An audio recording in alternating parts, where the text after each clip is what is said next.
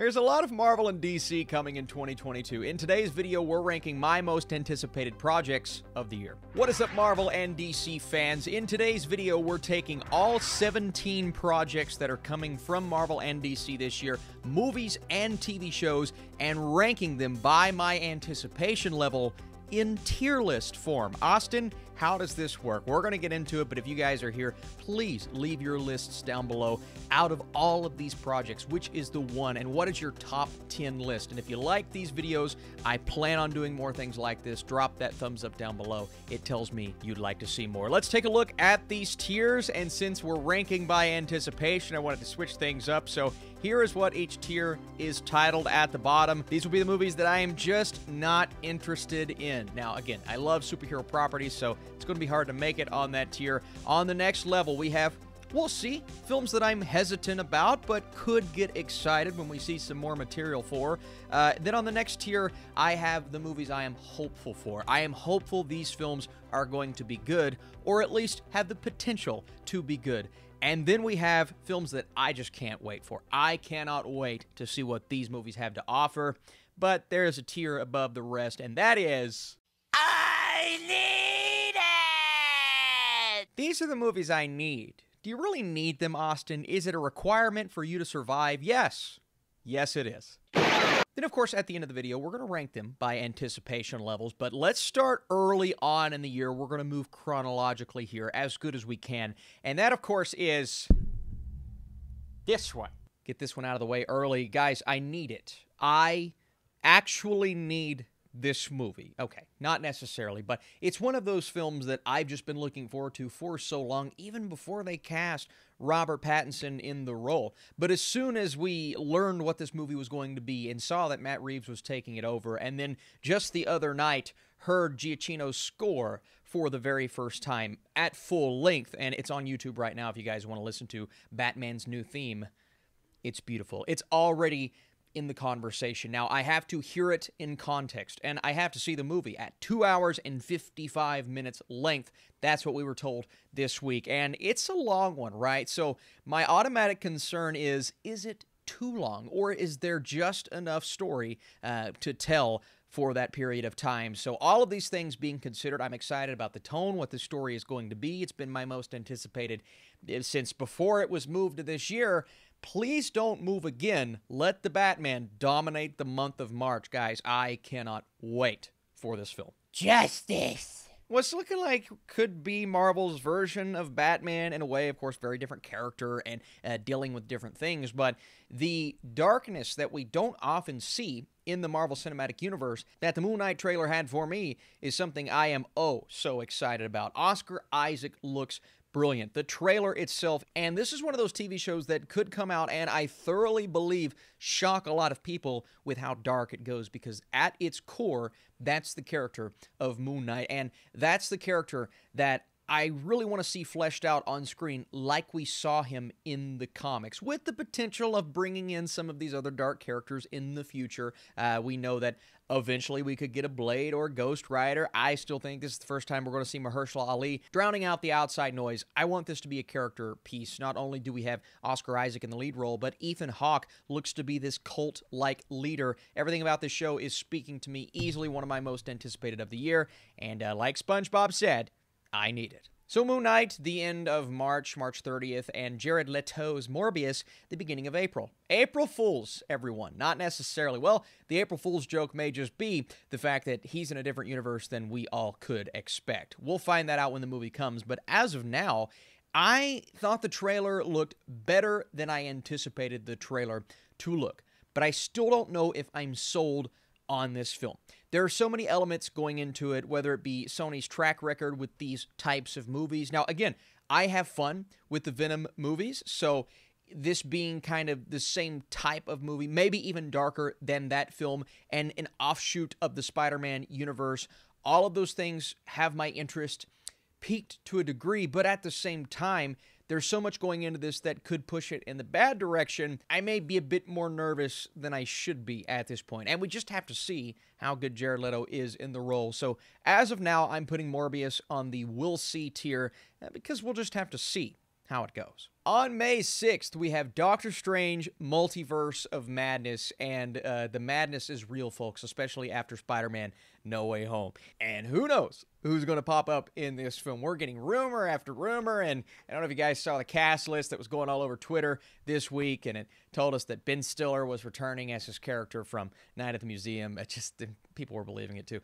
I don't know who's going to be in this film, but we do know that there are going to be various aspects of the multiverse at play, and I am convinced that we're going to get some other characters that we've seen before, not just those new characters being played by new people. Maybe we get the X-Men, but what I want is Sam Raimi to come into this universe and leave his mark, whether that be with the story or just the visual style that he always holds and makes so evident that, hey, it's me, Sam Raimi, and he's really good at what he does. So I'm excited to see how this plays out, how the multiverse goes, and if this is truly on that Avengers level of madness. That's why I'm going to put it on the I Need It tier.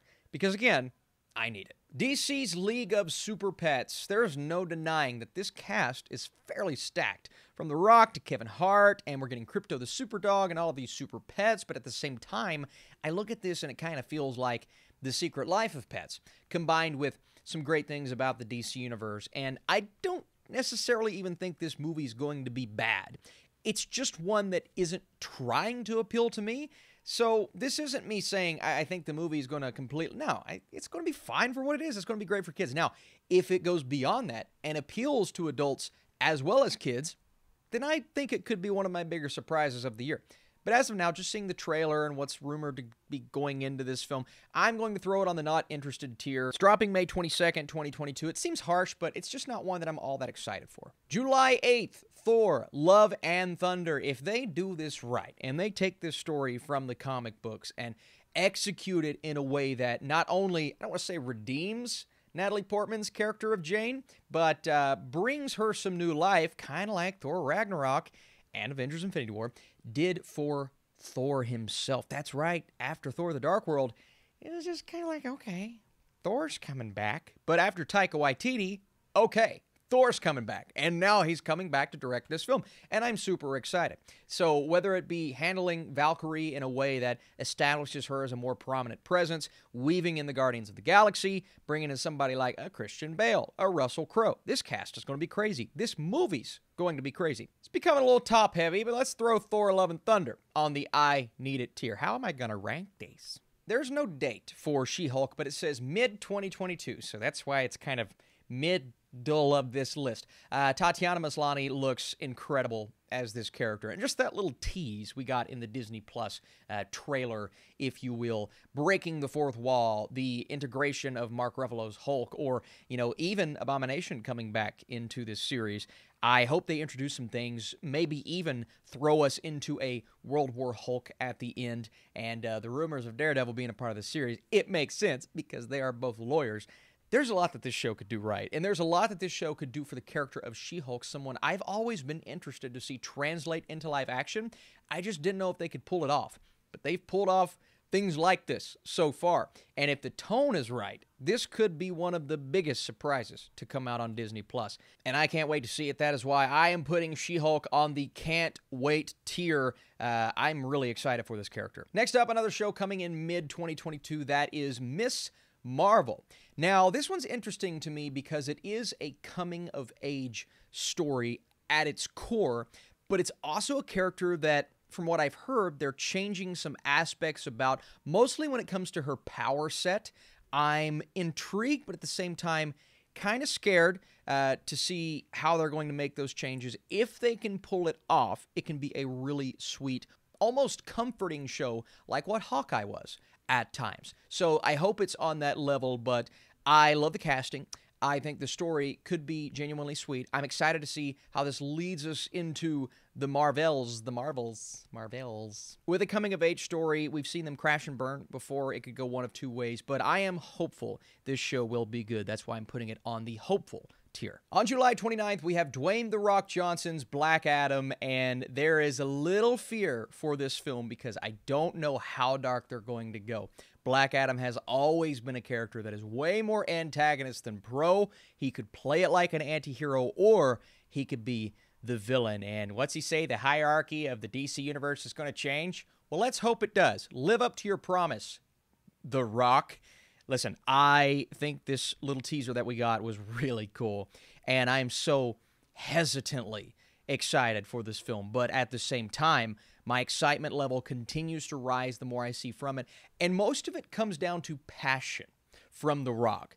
And that passion is even getting me way more excited, and really to see where he fits into this universe, but beyond that, to see his impact on the universe, because he's promised us multiple times, and this guy was cast, what, 10 years ago as this character, and we're just now getting to see it. At this point, after all the delays and the madness, I'm going to very hesitantly put this on the can't wait tier, because I just want to see what he's going to do with it. He's been promising us this for so long, and he fits really well as the character, so let's see what he's got. October 7th, Across the Spider-Verse. Hey, really quick, if you guys are here, again, thank you so much for joining me. If you want to drop your thumbs up to support this video, that would be awesome. Be sure to let me know in that comment section, how do you feel about this list so far? What is your most anticipated? Where does Across the Spider-Verse fall? I don't need to say too much, because this is one of those films that looks just as wonderful as the first. And even, what was it, last week they came out and said each universe that he goes to will have a different art style and different animation. I'm like, I'm sold.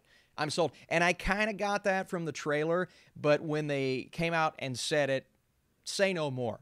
Miles Morales, his story is not done. And this is a part 1. So the fact that I'm this excited for a part 1, and just all of the effort that I know they're going to put into it, all the new characters, Oscar Isaac again, but this time as this version of Spider-Man 2099, I just can't wait to see what they do with this story.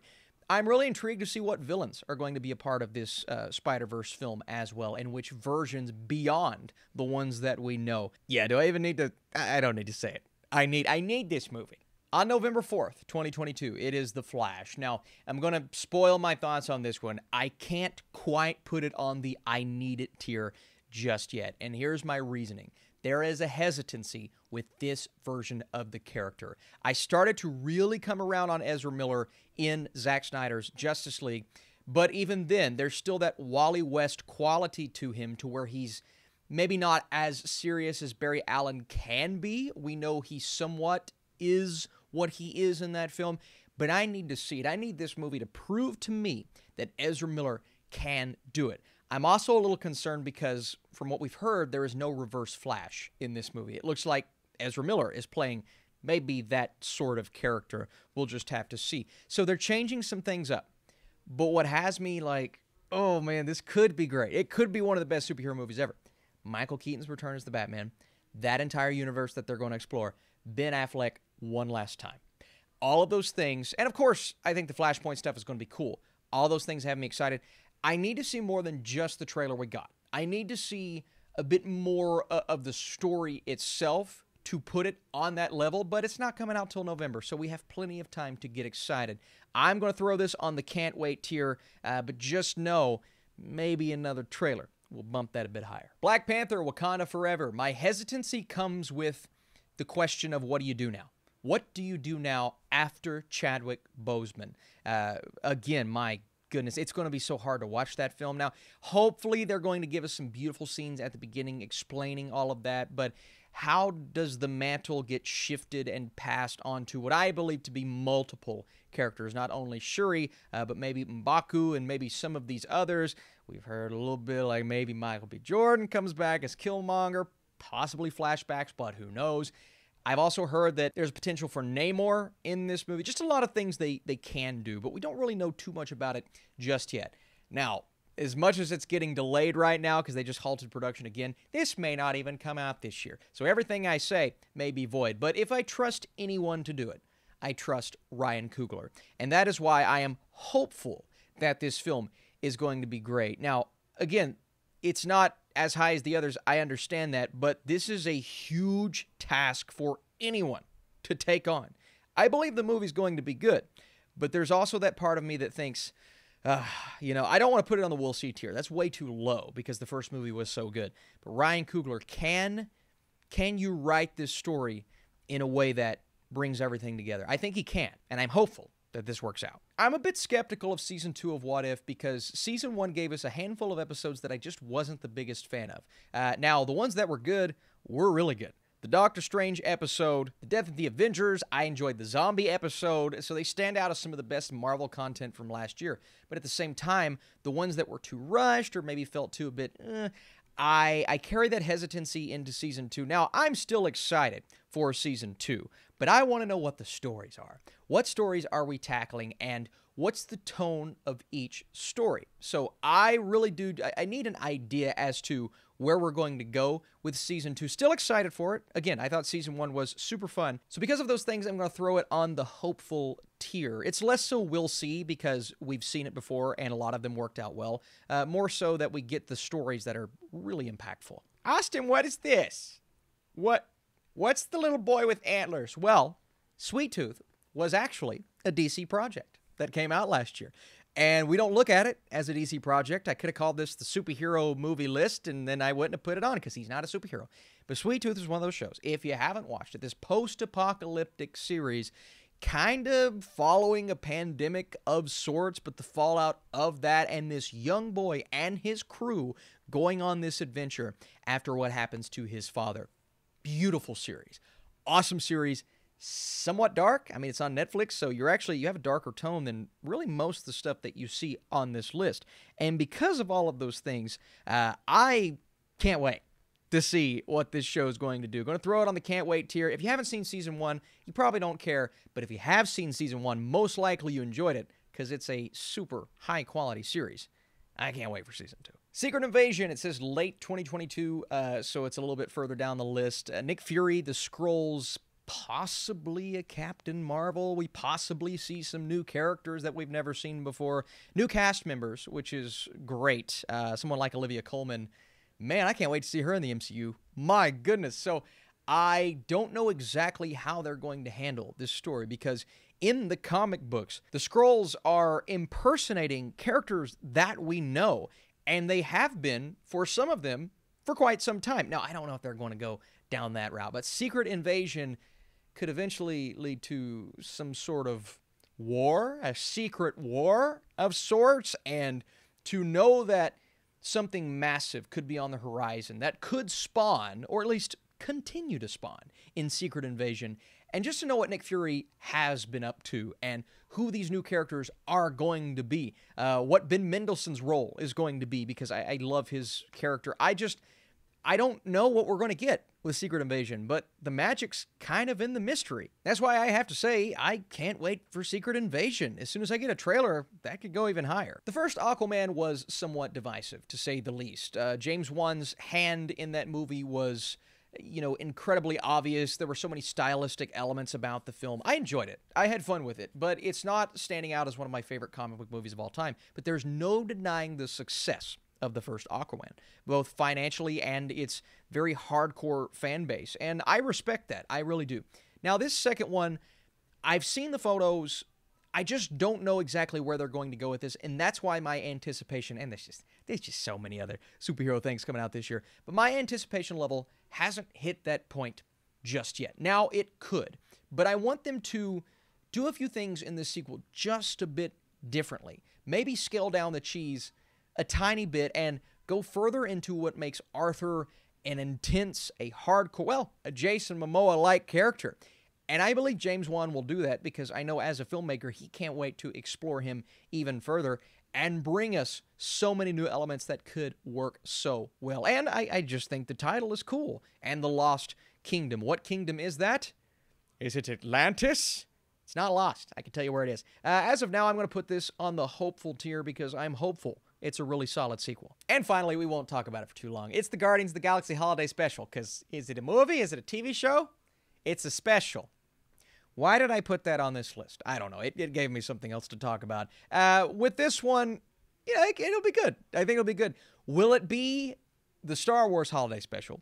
Or will it be like the recent Lego Holiday Special, which I actually thought was pretty good. So with this one, it could be really cute. But because it is what it is, I'm going to put it on the we'll see tier because, We'll see. All right, now's the point where we rank these films. And sorry, DC's League of Super Pets. What am I saying? It could be cute. In front of that, we have the Guardians of the Galaxy Holiday Special. I'm going to keep Morbius at the top of the we'll see tier, just because it could be really good. Then we have, because you kind of know what we're getting, I'm going to put this at the bottom of the hopeful tier, but that's not necessarily a bad thing. Followed by Miss Marvel, and then right in front of that, we're going to keep Aquaman. And, yeah, I think I was a little too harsh on Black Panther, Wakanda Forever, because I was about to say I can't wait to see what Ryan Coogler does.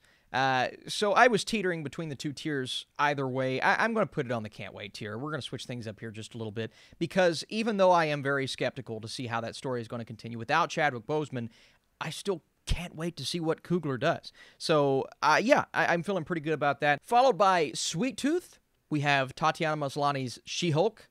And then, let's go Dwayne "The Rock" Johnson's Black Adam. There is a lot of anticipation there for that series. Secret Invasion, as soon as we get a trailer, it could go higher, but I have to put The Flash at the top of the can't wait tier.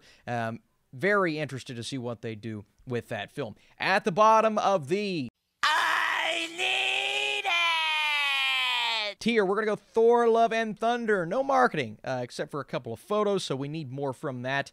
Y'all, this is getting really tough. But I'm going to have to put Moon Knight right in front of Thor, Love, and Thunder. Still love the trailer, though. At number 3, we're going Doctor Strange in the Multiverse of Madness, only because I love me some Spider-Verse. Soft spot in my heart for that film and that franchise. Can't wait to see the new one. But, y'all, I mean, do you need an explanation? I don't think you do. I don't know if this is going to end up being one of the better, one of the best. It could be a disappointment. Regardless, I love the character of Batman. I've loved the trailers. I've loved the score. I love everything I'm seeing. I love my pop figure, so I can't wait to see the Batman. All of these films, TV shows, they could be something great. And you know what would be funny?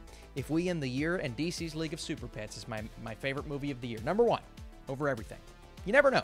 And I'm not throwing any of these away. I can't wait to see how each one plays out, what the box office is like for all of the films. But again, I need you guys in the comments and letting me know, what list should I tackle next? I'm working on a very special video right now revolving around Willem Dafoe's Green Goblin and why I believe he's one of the best supervillains of all time. It's something different, so if you guys want to support anything over the next couple of weeks, when that video releases, I would appreciate it, or just some feedback to let me know if you like that kind of thing. Regardless, thank you guys again for watching. I'll see you soon.